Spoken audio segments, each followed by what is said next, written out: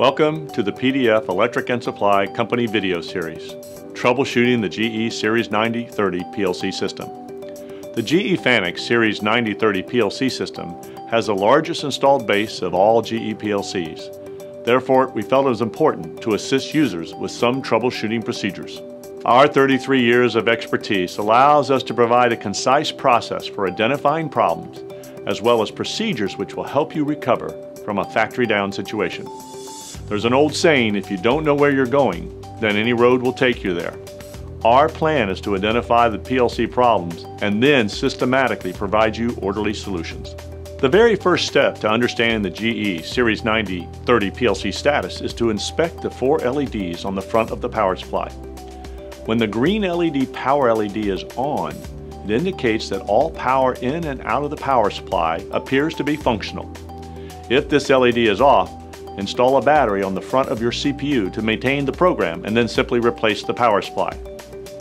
The green OK LED indicates the CPU appears to pass its power-up test. If this LED is off, then replace your CPU. There is most likely a hardware fault.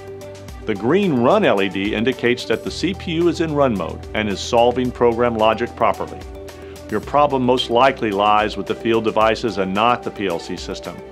If this LED is off, we will walk you through troubleshooting later in this video. Finally, the red battery LED should be off, which indicates that your battery is good.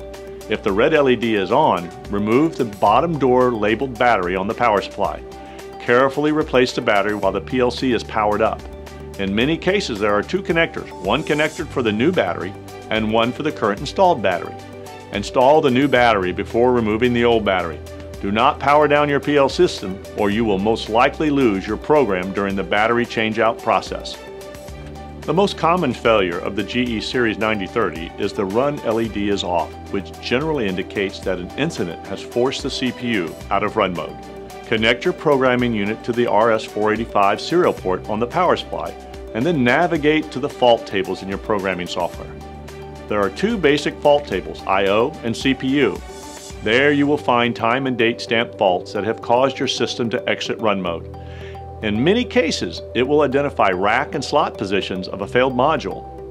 Once you have fixed the issue creating the fault, clear the fault table so that any additional faults will be logged at next power up. Continue this process until your Series 9030 PLC system is back up and running. We hope you found this video helpful in troubleshooting your GE Series 9030 PLC system.